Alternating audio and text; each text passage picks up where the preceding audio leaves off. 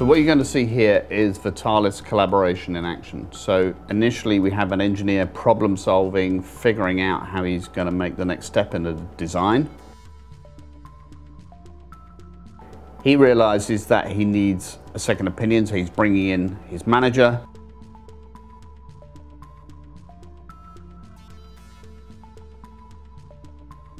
They're having a collaborative discussion around agreeing what the next step is.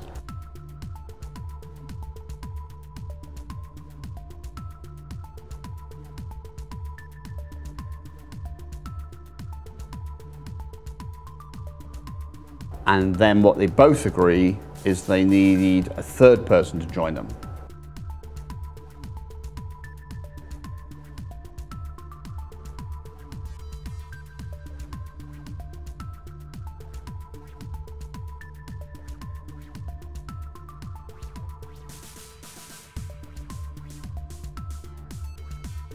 So from another remote location, a specialist joins who can add an extra element to the design, and then the three of them working together figure out the next steps for the car design overall.